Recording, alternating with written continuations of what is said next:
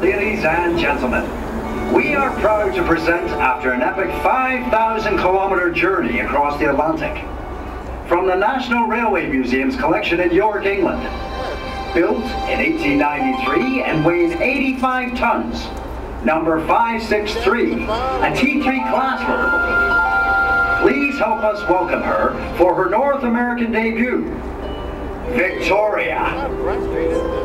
Well, she started from the National Railway Museum's collection in York, by road then to Liverpool, and then she got on a ship and travelled the Atlantic, landed up in Halifax. From there she came by rail to Concord on the outskirts of Toronto, and then was escorted by the police into the site here next to the CN Tower.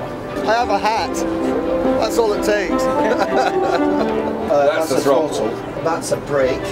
That's the whistle, I think. That's where you put the coal.